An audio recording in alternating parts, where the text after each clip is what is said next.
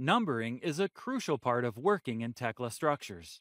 Part and assembly numbers affect many stages of the project, from creating drawings and reports to construction. In this video, we will show you how you can find and fix overlapping numbers in your models.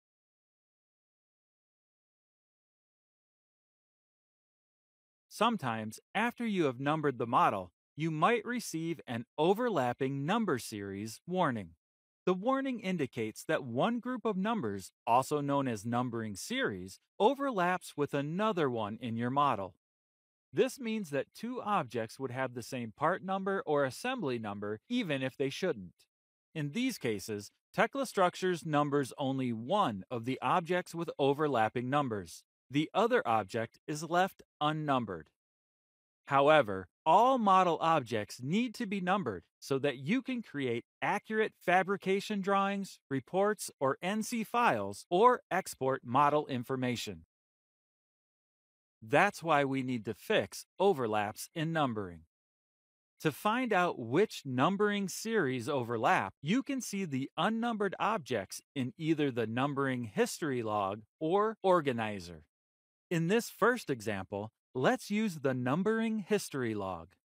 Open the File menu, go to Logs, and select Numbering History Log. Let's scroll up to find all the rows that say Overlap Detected in Numbering.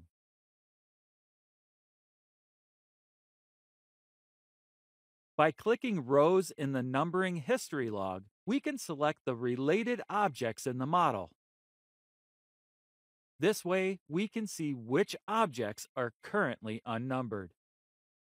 In this case, we can see that all of the unnumbered objects are columns in the C20 numbering series.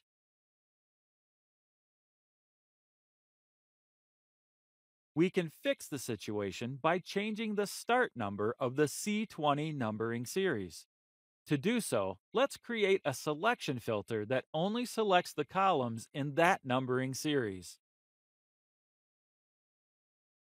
Create a new filter and name it.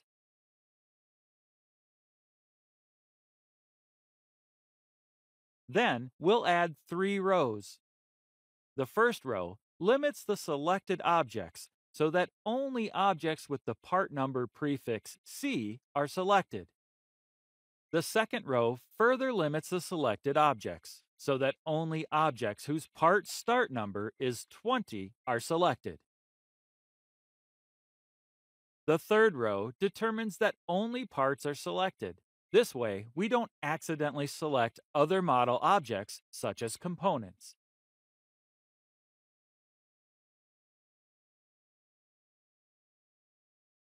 Let's save the filter and open the property pane.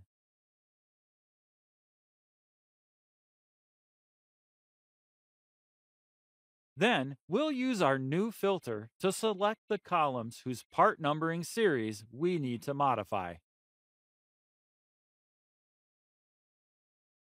Let's change the start number of the part numbering series.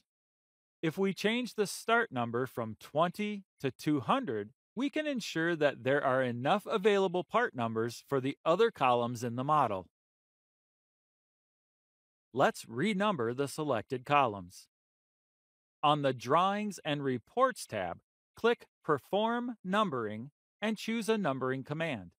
In this case, we only want to renumber the columns in the selected numbering series, so we'll choose Number Series of Selected Objects. We can view the details of the numbering round in the Numbering History log.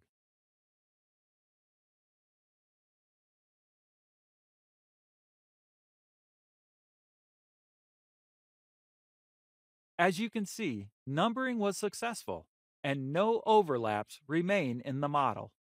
If there are several overlapping numbering series in your model, you can repeat the process. Find the overlapping numbering series, change the start number, and renumber the objects in the numbering series.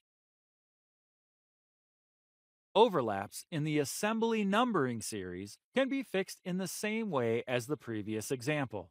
However, this time we'll use Organizer instead of the numbering history log.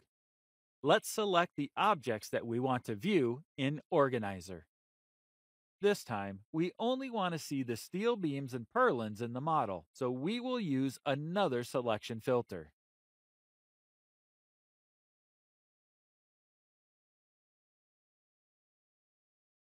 Then, let's open Organizer.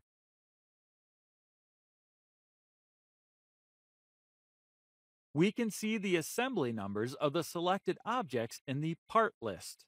Any unnumbered objects are marked with a question mark in the assembly mark column. Let's hold down Shift and scroll down to select all of the unnumbered objects. Then, we'll right-click and choose Select in the model.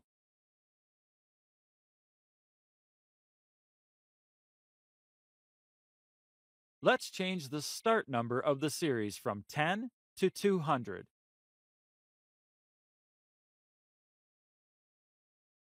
Then, we will renumber the selected beams and purlins.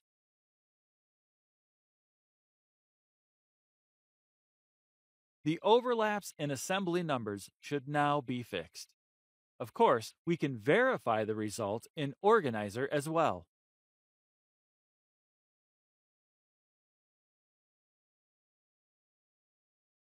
As you can see, the objects now have new assembly numbers and no question marks remain in the assembly mark column.